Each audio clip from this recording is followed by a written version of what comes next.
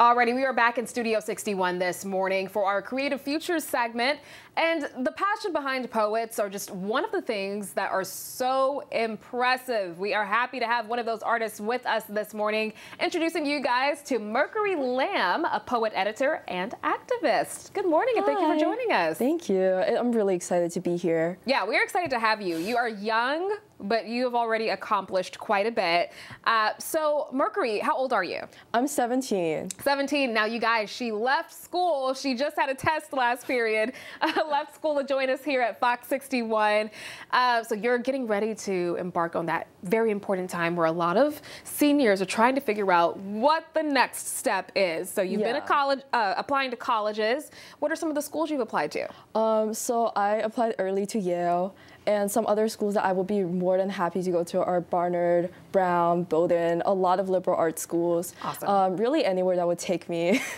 Yeah. And you've had quite an interesting life so far. You are a first-gen student here in Connecticut, and you immigrated from China, correct? Yeah.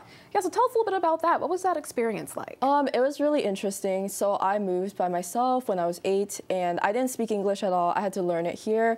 And right now I'm a boarding school student, so I go to Loomis, which is a really nice prep school. I'm really lucky to go on scholarship, and it's been a really good experience. I feel like all the teachers and the support that I've gotten are really amazing. Awesome, awesome. Now, you are also an author. Yeah. At the young age of 17, and you will be speaking at the Miami Book Fair in just about 2 weeks, right? Yeah. Now, Mercuri will be one of the youngest panelists there. Like, how incredible is that? What was your reaction once you found out you'd be speaking at the event? I was really excited. I'm really excited also to speak with a lot of other Youth Poet Laureates. Over the past year, I've been able to work with others nationwide. So the Youth Poet Laureate program is just a program that really connects everyone from all across the nation and just have celebrate in our activism or our poetry. Yeah. And being able to participate at Miami Book Fair, which is an incredible event, just exemplifies that even more.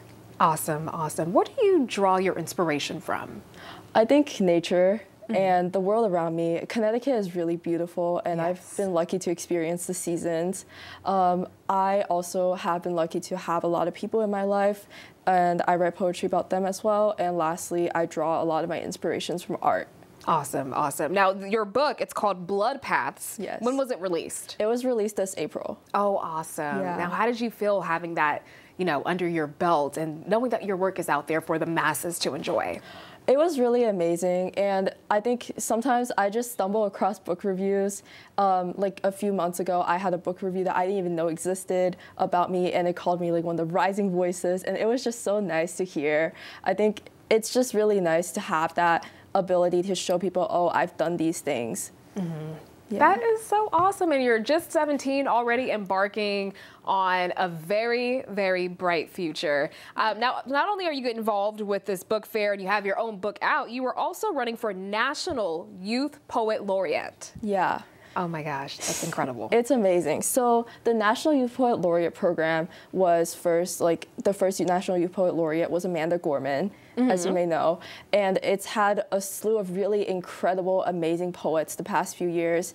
And they pick out of the regionals. So I'm actually the first one in state for Connecticut as well to participate. Congratulations. Thank you. So hopefully I run for Northeast Regionals, which represents all of New England. Yeah. And then I can go on and hopefully become the national one. Awesome. Well, we are wishing her luck. We would love to have someone from right here in Connecticut be the next National Youth Poet Laureate. That is incredible. You're already doing so many great things. Before we head out, how can people keep up with you?